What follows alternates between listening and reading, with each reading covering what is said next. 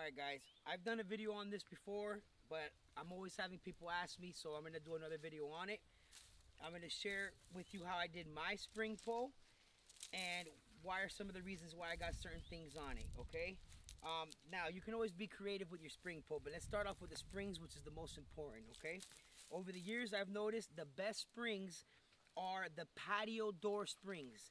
Now, you could go to your Ace Hardware or your Home Depot or any hardware store, and when you go to the patio door section, usually on the bottom or somewhere in that area, you'll find the patio door springs. And that's what these are. I got these at Home Depot. If I'm not mistaken, I believe they were high 20s, low $30. Okay, something like $33 with taxes and everything if I wasn't mistaken, all right?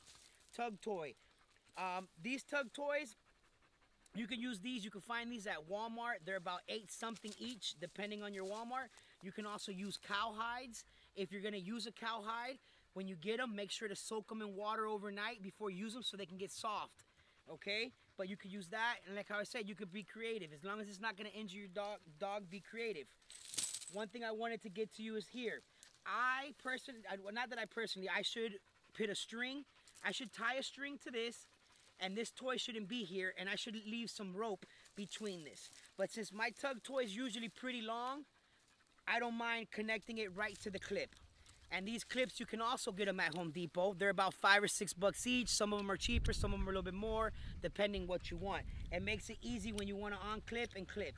All right? Now, I use chain because I got tired of the rope busting. And then the reason why I use this lock is because I got tired of them coming off the clips. After the dogs pull, the clip will pop off, whatever. I got tired of that. I put a lock on it, that's done. All right? And I use the metal to hang on the tree because the rope rubs, and it breaks. So that's why I like to use the chain better.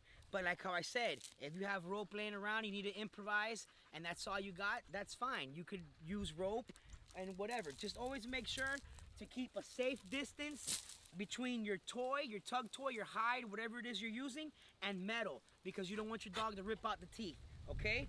So tug toy, Walmart, you can get hides all over Instagram, you can get them online, you could get them in several different places. The springs right here, patio door springs, your local hardware store, and like how I said, you could just make up however you want to make up. Now, I got to get a ladder over here, but when I get the ladder, I'm going to hang it up here. If not, I might go, you know what? I might even hang it on this over here. I might even have to find another tree.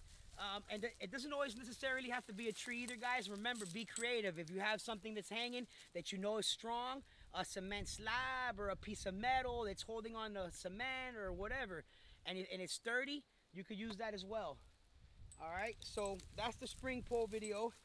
All right, for YouTube, if you have any questions on the spring pull or making the spring pull, I'm going to try my best to answer every comment that comes in through YouTube, okay? Much love, guys. I hope this video helps, and if it does and you like it, don't forget to hit the like button, and if you're not subscribed, I don't know what you're waiting for. Much love.